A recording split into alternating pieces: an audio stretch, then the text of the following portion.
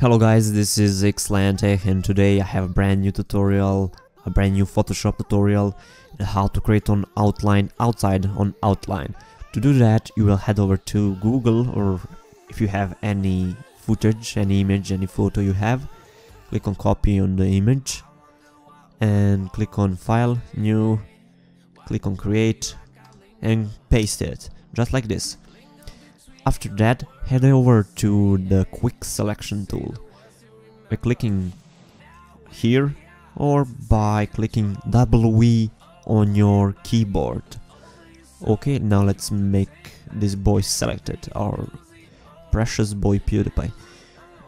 Let's select his headphones, the left side, the right side. Let's zoom in a little bit. Let's make his right side of the headphones selected and let's contract this selection a little bit. So this one should look fine.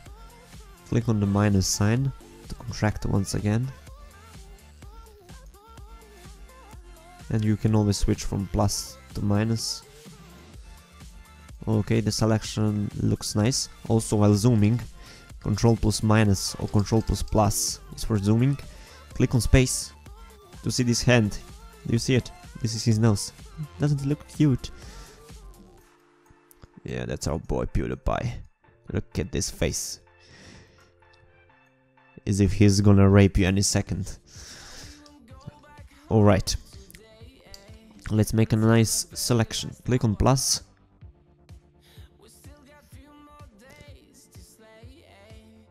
And make the selection a little bit more better.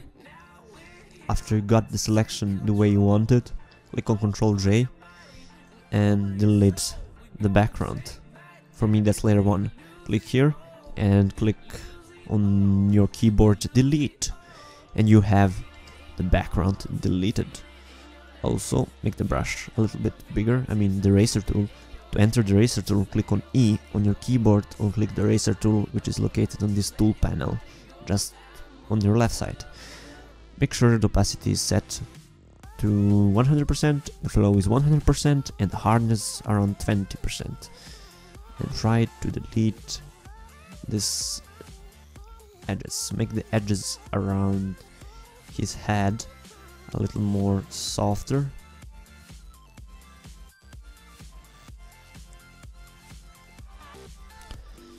Alright, this should look fine. Just a few more tweaking. Alright, we are doing great. So let's create on outline.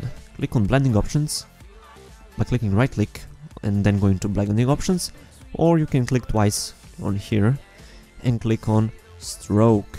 After clicking on stroke, you can choose color.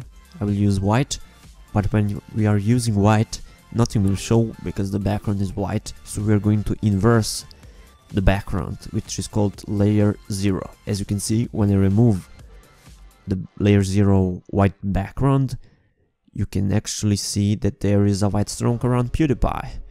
Also, let's enable the white stroke and let's invert it, make it black. Also, as you can see, we made a mistake around here and we're gonna fix this with our eraser tool. So with your eraser tool you can make your edges look a lot better. Control plus minus and let's get back. I'm always constantly using zoom and I'm pressing the space bar to move from the bottom to the top, just like this. It's fun to play with new tools.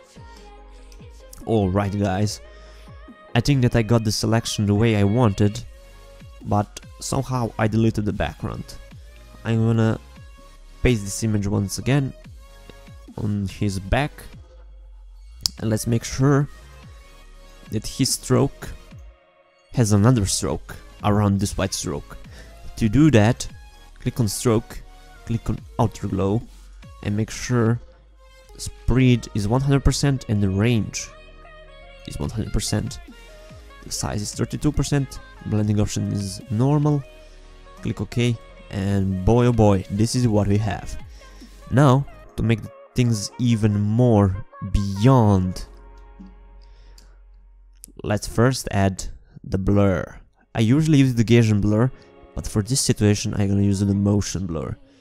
Make sure the distance is 111, the angle is 0, and this is what we got, our boy PewDiePie.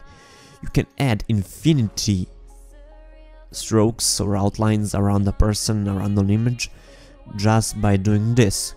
Click on drop shadow, make the spread 100%, and make the distance 0, make it a little bit bigger. Also, click again on this FX little sign, click on drop shadow once again, make sure the opacity is 100%, distance is 0, and